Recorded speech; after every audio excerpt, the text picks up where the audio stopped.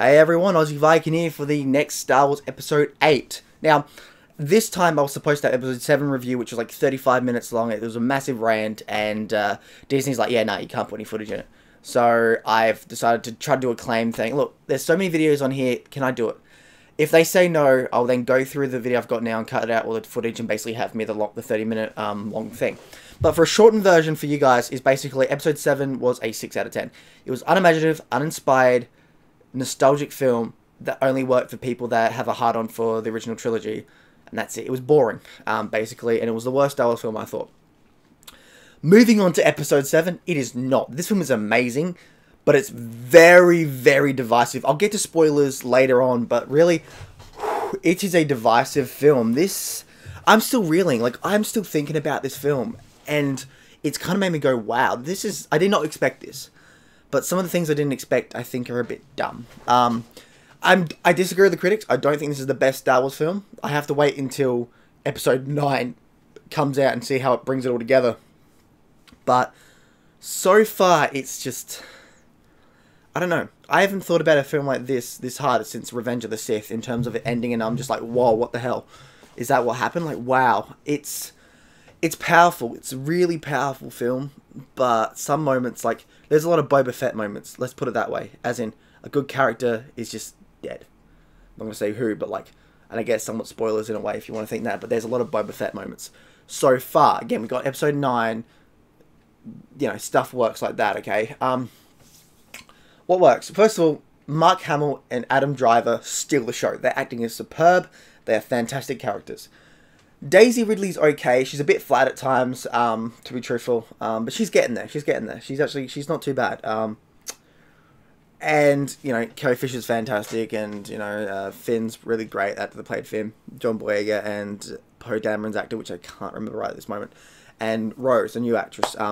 All great. There's some great set pieces and overall, but things to do with story, you kind of have to get into the spoiler part of things. But overall, it kind of feels like they gave you Episode 7, and then Rian Johnson's like, yeah, this is fucking shit. And he basically throws Episode 7 out the window. Everything you thought about Episode 7 is gone. It's out the window. He's basically gone, nah, fuck it.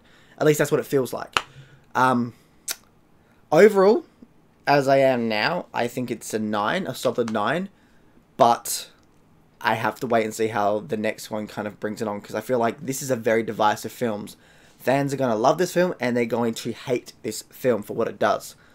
I'm in the middle. I like some of the things it did, and I kind of don't like what some of the things it did, but I'm in the middle because we still got one more film to like bring it all together. But this is exactly what Episode 7 should have been. This is its own thing, done pretty damn well. So now I'm going to go to spoilers. So be warned, spoilers. We'll talk about the biggest death that I was like, wow, I never thought Disney would do that. So again, spoilers if you want to hear this, go for it. But Snoke dying was interesting as shit, okay? Whew! So in this film, he's powerful. Like, he shoots lightning, he force grips people, he literally force hurts people across space. And he's built up as this powerful, dark creature, and then he just gets killed by Kylo, who basically gets Anakin's lightsaber, twists it around, and just and then cuts him in half like Darth Maul. Now, they might bring him back to life somehow in the third one, which I'm kind of hoping for, because he was kind of built up as this power, and we saw power. He had power. And then Kylo basically, like, he's been told to kill Rey. He's like, okay, I'll kill Rey. And he's kind of tricking Snoke while he goes,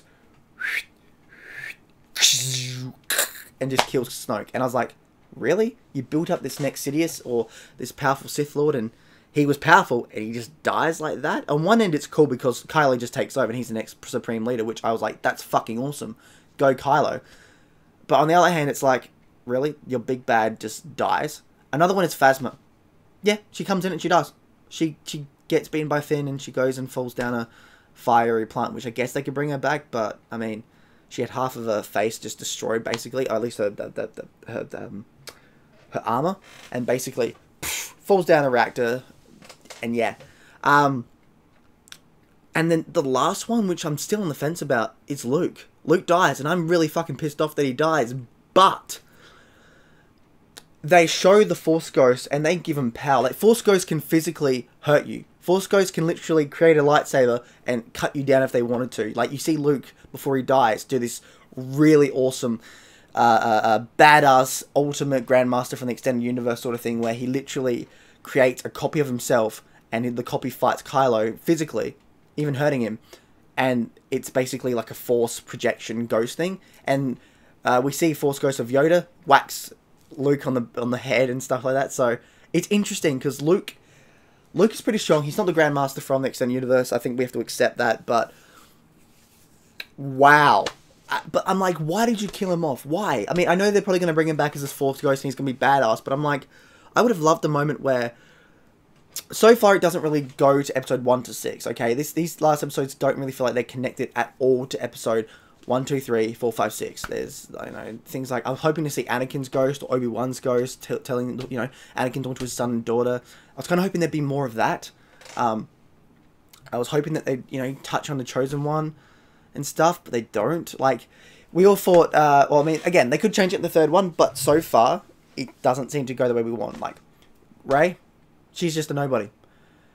She's not a Mary Sue in this, which is great. I was kind of very happy that they just went, yeah, she's not a Mary Sue, but it kind of brings up the question, how the fuck was she a Mary Sue in the first one? Like, her parents are literally just two freighter pilots that were really fucking drunk, and they sold her for booze. That's it. Well, again, third one could change all that, and it could be like a red herring saying, this is what it was, but guess what? It's different. But it's like, what? What? So how was she so perfect in the first one? And they bring up the whole fact, like, Kylo lost to her in the first one. Is like, how? Like, they don't really explain that, and it's like, oh yeah, she's just Force sensitive and stuff. They basically, this film is interesting because it throws out a lot of Star Wars, and basically went, yeah, fuck yeah. It's on one hand, it's really ballsy and really interesting. On the other hand, it's like, I don't know, like, this is why I think this is going to be one of those very divisive films. It is definitely going to be a divisive film. I did enjoy it. But just some of the things, it's not the sort of film I wished we got, which is funny. But it is the sort of film that I'm happy we got because it was so different from Episode 7 that I love it. Like, fuck Episode 7, worst Star Wars film, still for me. And I'm sure there'll be people saying this is going to be the worst one. I'm betting on it. There are people out there that hate it. I don't agree that it's the best Star Wars film, I think, but considering how the next Episode 9 goes, it could definitely be up there with Revenge of the Sith and Empire Strikes Back. It's close. It's very close for me. But we'll have to see how the ramifications of what happens go on. Great send-off to, you know, Carrie Fisher was fantastic, I'm not going to lie.